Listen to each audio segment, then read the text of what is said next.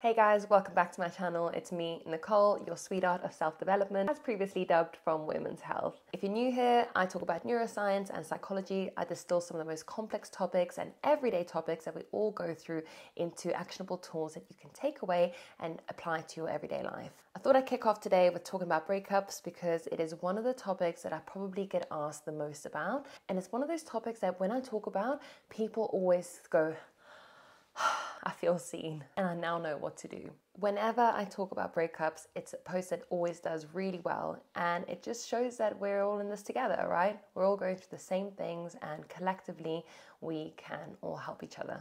I'm not going through a breakup, but just so you know, I've been there. If you haven't liked, commented, or subscribed to my channel yet, then please do so now. You'll really be helping me grow this channel. I want to be able to reach the masses. My aim is to dilute some of the most common topics that we all go through on a daily basis into actionable tools that you can walk away from so you know what to do in every scenario. I'll start by talking about the neuroplasticity of a breakup. What does that mean?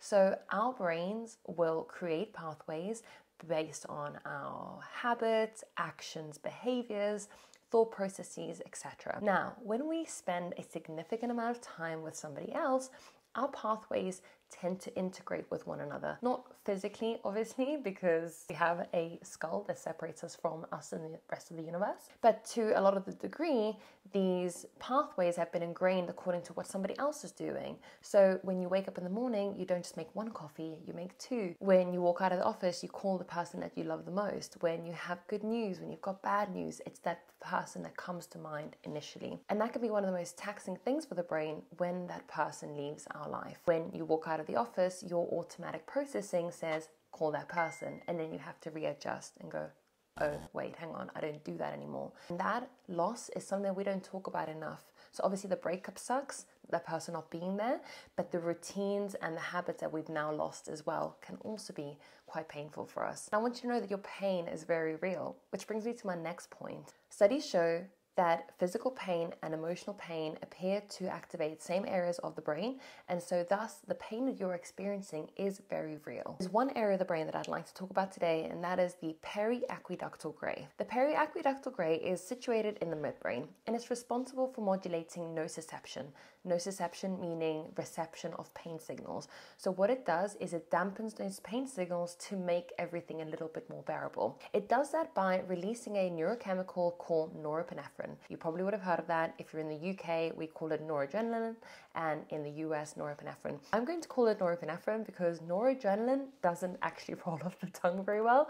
So norepinephrine, noradrenaline, same chemical. When a person is going through an emotional breakup, rejection, heartbreak, etc., this periaqueductal gray becomes more active, and it is responsible for dampening the pain of the emotions that you are feeling. But it's also responsible for dampening pain signals, physical pain signals, and that is why sometimes emotional pain can be so physically discomforting. Which brings me to my next point, and it's the reason why breakups can be so draining sometimes, because whilst norepinephrine is responsible for dampening pain signals, it is also responsible for your flight or fight system, for activating your brain to get you ready to engage in an argument or find a solution to something. Even exams, and we'll talk about norepinephrine in different contexts at another point, but what I want you to understand from this is that norepinephrine is responsible for making the brain, if you will, active. And it's the reason why breakups can be so emotionally draining sometimes, because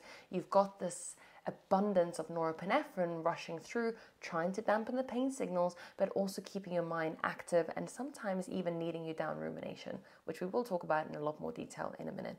This heightened abundance of norepinephrine can impact your cognitive resources so that you are essentially spending a lot of energy on this particular problem, which can leave you feeling drained. The way that I usually describe it is this mental currency, this availability of money or energy in our brains, if you will, and what are we spending it on? Now, when we're going through a breakup, we don't really get the choice in spending it on other things because relaxing can feel quite daunting. So you're giving a lot of this currency because your brain is essentially spending this mental currency on dampening the pain signals that you are very much feeling right now. Another thing that happens is that this abundance of norepinephrine can keep your mind active when you are trying to go to sleep. And this is why individuals that are going through breakups can often feel these sleep disturbances, inability to stay asleep, inability to sleep deep, and thus not feel rested, which can then lead down a catastrophic sort of cascade of further problems, because we all know that when we don't feel well, we become even more irritable, even more ruminative, and it's kind of like a snowball effect of just negative feelings and emotions. I'm here to help you today. I'm going to give you, by the end of this video, all of the tools that you need to get through a breakup effectively. And I promise you, I've had so many people comment on my post saying, oh my gosh, since reading this post, it has absolutely helped. And so many people who messaged me out of the blue 6 months later, being like, I cannot believe that this helped. So I'm here, I'm with you, we're in this together. Point number 3, probably the most pertinent point that I'm about to make, and that is that when you're in a relationship, you have an abundance of neurochemicals, happy ones, sad ones, etc. No matter the relationship.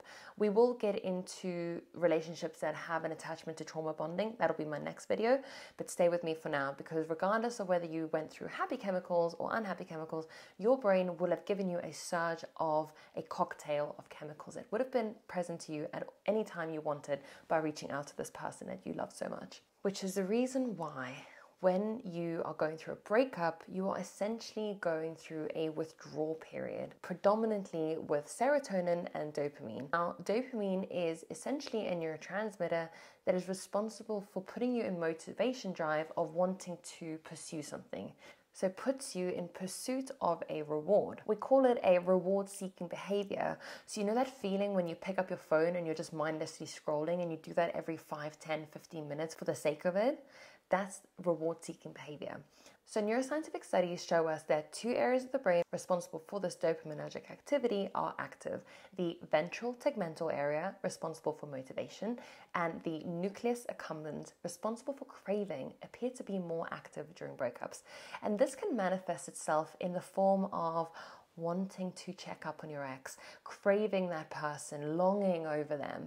And I'm not here to tell you that your brain is lying to you, because that is absolutely a real feeling, but it does pass. And it can make those feelings of thinking that things were better than they were more highlighted, more present, if you will. And it lies to you in the sense that it tells you that you're craving this person despite A, B, C, D, despite what they did, despite what you did. You know, we can all take accountability for our own actions in relationships as well. So what this means is that we might find ourselves checking up on our ex. Now, all of a sudden, that becomes a repeated behavior as well. You are essentially dragging out the recovery process of this breakup by continuously checking up on them, by continuously listening to music that reminds you of them. And continuously going through your photos and reminiscing over the good times. And now let me tell you, your brain will lie to you and make things look better than they actually were. And I'll tell you why in a minute. The second neurotransmitter that I spoke about is serotonin. Now, serotonin is important because it is responsible for modulating our behavior and our moods, etc. Not just alleviating it, but also making sure that we are essentially going through life in a happy flow. Ebbs and flows, right? Not peaks and troughs.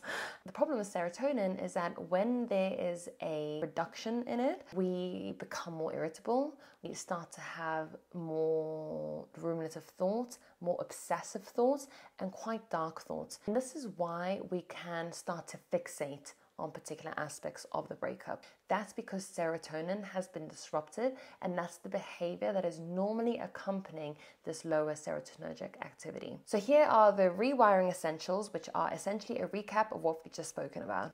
When we go through a breakup, we have not just lost the person, but we have also lost our habits, routines, and behaviors. The person that's integrated into our pathways has been removed, and that can be just as taxing as losing that person too.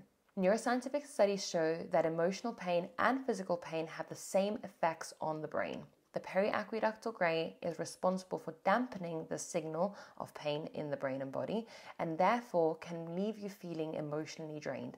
When you're going through a breakup, your brain is going through withdrawals. The drop in dopamine will lead you to believe that you need to engage in reward-seeking behaviors such as checking up on your ex. The drop in serotonin will contribute to low mood and also lead to obsessive thoughts, irritability, and negative thinking. I'm going to give you 3 tools to help you get over a breakup much quicker. Tool number 1 is exercise. Now, Exercise is going to tick a couple of boxes. Number one, it's going to help release dopamine, which is going to mitigate that effect of you wanting to check up on your ex. So exercise also releases endocannabinoids, which are natural painkillers. Endorphins come from the term endogenous morphine. So we have our own natural painkiller sitting within our body that we can access when we engage in exercise. Tool number two, emotional expression. Some of the greatest artists in the world have created from their pain. By engaging in emotional expression, we are alleviating the emotional friction and the burden that this feeling has on us. We are putting it out into the world so that we can stop carrying it within ourselves. Number three is engaging in hobbies and activities. When we engage in hobbies, something really magical happens in the brain. You completely take your mind off things. So when you go into a yoga class or jiu-jitsu or you go to the gym, you don't really have the time to think about your breakup, right? That helps alleviate those stress signals in the brain. When we are still thinking about a problem or an issue in our life, our brain perceives that threat to still be present. And so the brain and body can't recover from the stress signals. But when you engage in something else where you are completely immersing yourself and your brain is not thinking about that problem at all, we come out of that situation with more clarity. We have re-engaged our prefrontal cortex, which is responsible for logical thinking, so that all of a sudden the problems that you had in your mind are no longer as heavy loaded as they were before you went to that class. Your logical brain will help you to find better solutions and think more rationally about the situation at hand.